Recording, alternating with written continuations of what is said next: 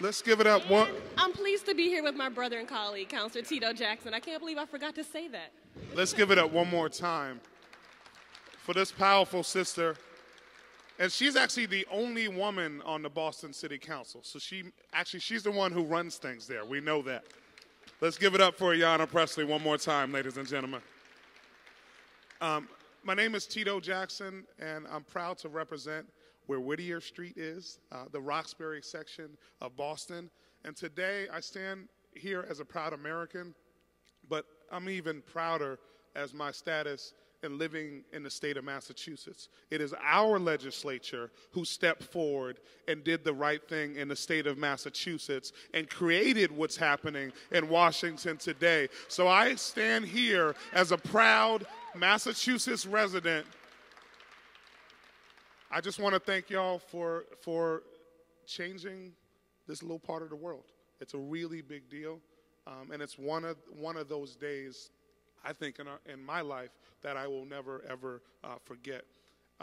And so I stand here also as a proud friend and admirer of Faina Stern and AdMeTech. I don't know if you guys noticed, I'm a black man. I don't know if y'all noticed that. I just wanted to go on camera live and give y'all that information. But we are doing a disservice right now to this conversation when it comes to PSA. It is wrong, and I'm not going to call it criminal because I know we're in a house of law and stuff like that, but when it comes down to it, it is wrong what we're doing to black men and many men by telling people that PSA doesn't work. That is one of the worst things that we can do. We know when we're speaking about STIs, HIV is not the most communicable STI. But you know what? You don't tell folk that. You don't say, oh, it's not as communicable as other disease states. No, you scare them. And you motivate them to do the right thing. I know my father likely passed from prostate cancer 10 years ago. He passed on June 25th.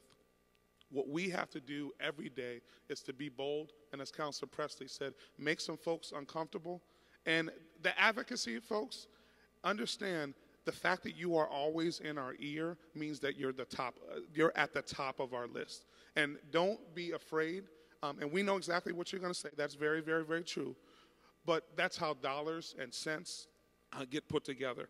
And I guess the thing I would like to encourage our brothers to do is make sure that you have these real conversations with other guys. This is a disease state, and I appreciate Counselor Pressley having my back.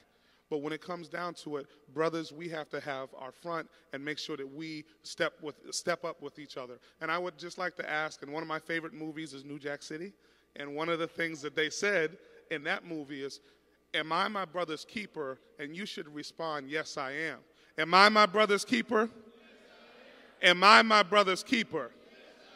Am I my brother's keeper? And I just leave you in the words of Michelangelo. And this is about, and I don't normally speak in these grandiose terms, but this is about the imaging piece. We can and we should do it. And he said, the greater danger for most of us lies not in setting our aim too high and falling short, but in setting our aim too low and achieving our mark. Let's shoot high, ladies and gentlemen. Thank you so much.